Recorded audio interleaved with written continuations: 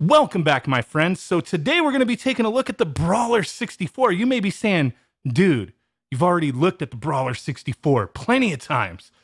No, this is the USB version. Oh my God, I've been sitting on this for a while. I misplaced it. Holy crap, I'm a little behind with this, but I think you guys still may want to hear my thoughts on this, so we have to do it. So this was sent to me a while ago from Retro Fighters for purpose of review. And that is what you're going to get from me today, because I have a lot to say about this thing. So I've been using it quite a bit.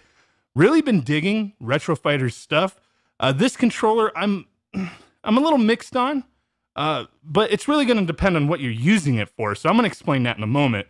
PC, Mac, or Switch. Today, we're going to be demonstrating it on the Switch. And I also have, yes, we're going to be getting back into this stuff, my friends. I know a lot of people have been hitting me up, but we have a Raspberry Pi 4 right here. We're going to be using it on that as well. So we'll go ahead and take a look at all that in a moment. But here's the box. This retails for $29.99. Like I said, PC, Mac, Switch. You can use it on pretty much anything that uses USB, but it just, you know, could be a little iffy depending on some things here. It's just the way the controller is, the layout, that kind of stuff.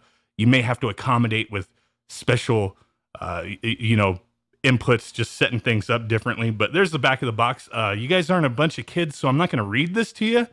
You want to read it, freeze frame it, but there you go. You guys know all about this stuff.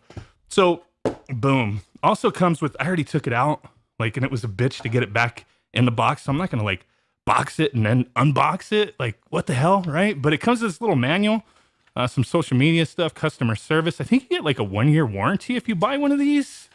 Pretty good stuff. The goods, the setup, we ain't worried about all that. Pretty much just explains a few things that are of importance. The macros, that's the biggest thing of importance here.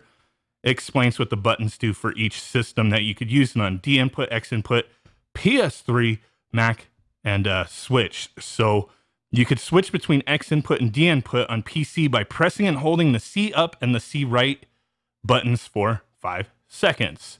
So this is some important stuff here. I'm going to go ahead and demonstrate this on the Switch real quick. But here it is. Comes in this nice little tray. I have no idea how they had this cable in here. Like, I can't put this back in the box to store it. I don't know. Like, did they have this, like, origami folded? I have no freaking clue. But I'm not even going to bother. Oh, my God. It's in there tight. That's what she said. But here it is. So the main difference between this and the original version is obviously no crap, dude. We don't have a memory pack, rumble pack slot. And then the other thing too is that this controller does not have rumble motors in it. So that is one thing to keep in mind, especially if you're using this on the Switch. No rumble motors. We have a long, and I mean long ass cable. I believe it's 10 feet. Now I got to look at the back of this thing. I don't even know if it says, but it is a long ass cable. No, it doesn't say back there. It's long. It's long. You guys get the idea. Typically, they're doing like 10 feet on these things. I'll find, you guys know, I'll double check. I'll get out the measuring tape, check it out, and put a little overlay on the screen saying, hey, this is how long it is. But it's pretty damn long. You're going to be good. You're going to be good. Instantly pairs, plugging it into the Switch. I don't know if you saw that there, but let's go ahead and talk about this a bit. Come on, man. Let's there we go.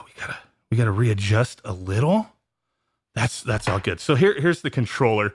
The wonky thing, using this on the Switch is like, how could you really do this, right? So the A and B self-explanatory, like boom. All these buttons, they feel great, mind you. The analog's good, the D-pad feels good. Your triggers, it's a very light controller. I kind of do wish they would have weighted this one. Like they've done a few of their others, because this one is a light controller, but it feels comfortable. It feels fine. But back to with the Switch here. So my issue is if you're playing games on the Switch that you cannot configure the buttons, this is not going to be a great option, in my opinion. Maybe for you it will be, but for me, it's not a great option for the Switch. It's neat that we can use it on the Switch. If they ever like how they have this, the Nintendo, Super Nintendo, if boom, they have one for the Nintendo 64, this is going to be the shiz right here. But in the meantime, it's a little weird. Like the start button is actually the home button. And I believe C up and C right is the plus and minus. So we'll go ahead and get into, we'll get into Super Nintendo and just kind of showcase some stuff, because then I think like this is X and then this is Y. The turbo and clear, those buttons work on the Switch just fine. You could set turbo to any of these buttons you like. But let me go ahead and show you, like, okay, if you go on here and you want to play some Super Mario World, good luck, man. Good luck with this controller. The way it's laid out, it's just it is what it is. Like I said, this is just opinion. Some of it could be subjective. Some of it to me is fact. I just don't feel like this is optimal. Like, as you see, like I had to use C left to run and then like hit over with the butt cheek of my thumb to hit the B button. It's just not, it's not optimal for this. I think if we hit both the Z buttons, we can go out. Yeah, I mean, we don't have controller options here, so it's kind of, it sucks, man. It doesn't work that great for this system. Start button is the home. I don't know how else they could have done that here. I guess it's just like a bonus that it works for the Switch. Like I said, eventually, if this, if the Switch winds up having Nintendo 64, this could be pretty cool. But then again, Nintendo's going to be like, no, you can't, you can't configure your buttons or something stupid, right? Guaranteed they'll do something dumb like that. And then, like, I mean, so it's kind of just an iffy thing. You know what I mean? Playing NES, I do want to say, so you got to hit that. That's start. That's the start button right there. Playing NES with this actually feels pretty good, especially with the way the B and A are laid out. It actually feels pretty damn good. So that's a good thing here. I'm using either the analog or the D-pad. Like any game that you play on here, 3D game or any of these old school games, all these buttons respond well. It's just the layout is not optimal for me for these types of games. So there's that. We're going to go ahead and switch on over to the Pi 4, demonstrate a little bit of Nintendo 64 emulation with this. We will be doing a whole separate video on this. I can't wait. I really want to get back into the RetroPie stuff, and we're gonna do a review on this case, this whole hat thing. Just stay tuned for that. But I'm gonna go ahead, pause this video, edit it out so you don't see all the nonsense. Plug this in. We're gonna get going. So let's do it and shut up about it. Okay, so there we go. You see that we got her plugged in to the Pi 4 here. Really awesome. Let's go ahead and get back up in there. We'll be doing a review on this image too. I don't know how old this image is, but it is a Pi 4 image, and it is pretty damn neat. So let's go ahead and check out. Let's check out Mario 64 real quick. Let's go ahead and jump into this. Oh crap! I got some drift going on.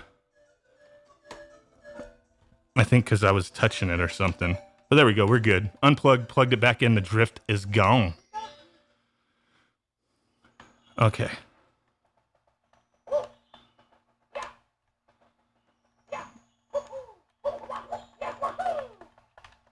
Okay, so I have some like wonky assignments. I can go in and change that stuff.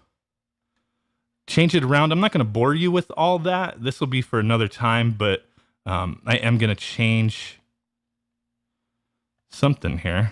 It's like I don't have my Z button assigned, so I'm just going to assign that to something real quick. The cool thing is, you know, just changing things up, make this more comfortable for you with all the different emulators and stuff that you could use. You know, you can get pretty creative with this controller, so there is that. All right, we're good now. Like I said, you can change this up however you like, pretty much. Depending on the emulator, you know, this might not be optimal. For N64, it's not too bad. But other consoles that you'd want to emulate, you may have to get, you know, just a little creative with this. Where this really shines is going to be for using this on PC emulation for the Nintendo 64. That's really where a lot of people are going to love using this, just, you know, popping it in. Okay, I want to play Nintendo 64. Let me use this controller, that kind of thing. I think a lot of people are really going to appreciate it for that. But for me, like I said, I have to be honest. This is a good controller. In my opinion, it's just not a versatile controller. It's not like an Xbox 360 controller being able to be used for any console, pretty much, being, you know, the way you can change things up and assign buttons. With this controller, you know, being a Nintendo 64 controller, it shines playing Nintendo 64. Son of a bitch! No! Koopa the Quick. I should have paid attention. Oh my god. But that's my fault. Crap, dude. He's got one up on me there. Damn, that's gonna be the first time in my life that I've ever lost to Koopa the Quick. But what I was saying was, obviously this is gonna really shine for Nintendo 64 emulation on the PC, on, you know, any device that you can change the buttons around. You see, I'm you know, I have the jump on the C down right now. Actually works pretty good for me, but I could go back in there and kind of manipulate things a little more if I so chose. But through like Emulation Station and whatnot, you got to get creative because you don't have like a select button here.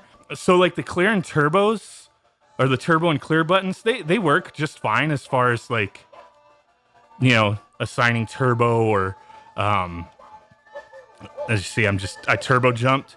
That stuff works fine, but in Emulation Station, you're going to have a real problem, you know, getting creative with this controller, trying to set up hotkeys and whatnot. So I had to point that out because these aren't registering as their own separate buttons. So you're going to have to like, what are you going to use to select as your hotkey? Oh my God, this is so embarrassing. I lost the Koopa the Quick. What a dumbass. Oh my God. But there you go. My review of this, not the most versatile USB controller out there. Great for Nintendo 64 emulation if that's solely what you're using it for. Shines on the PC, not so much on the Switch. It's okay on, you know, RetroPie to an extent. Just, you know, you're gonna have to come up to a decision if you're interested in this controller. You know what I'm saying? It's okay. It's okay for what it is. Nintendo 64 controller, right? I mean, what else can I say? So hey, I really do appreciate you guys hanging out with me. And with that said, I will catch y'all next time. Peace out. Big ass thumb butt. Get in there. Bye-bye and boom. Bye.